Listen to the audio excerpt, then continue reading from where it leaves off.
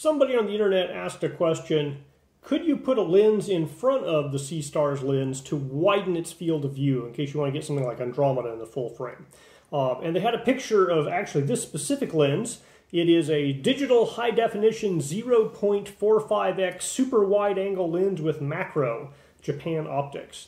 And I happen to have one of these from a camera I was reviewing. And so I thought, well, I don't think it's going to work, but I'll try it.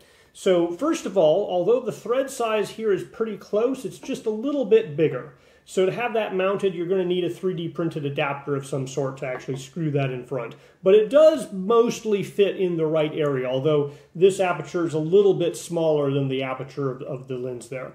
So I held it up and I tried to focus. I used the manual focus frame and I went all the way up to 2600, all the way down to 0, and it did not focus. So the answer is this lens, no. You can't put the tele-negative in front of the optical path.